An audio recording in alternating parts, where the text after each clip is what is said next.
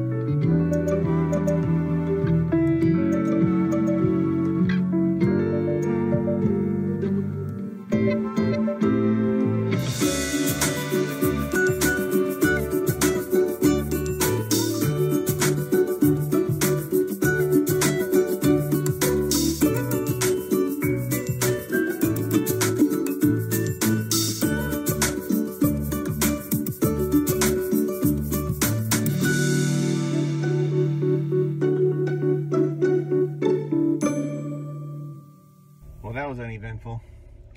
We went to Taylor Seafood, what's it called? Shellfish Market and Seafood Oyster Bar or whatever. And it took 30 minutes to wait for a table. And then we stood in line for about 30 minutes, so we didn't go. I don't think it was 30 minutes, maybe like 15. We stood in line longer than that. Okay. 20 minutes. It feels longer just because you have to mask up and stay 6 feet, and so we're gonna move on. Let's find someplace else to eat. I kind of wanted to eat there, but that's not what I was imagining it was. So I'm not disappointed. I'm just disappointed it wasn't what it was. So anyway, we'll check in later. Bye. Bye.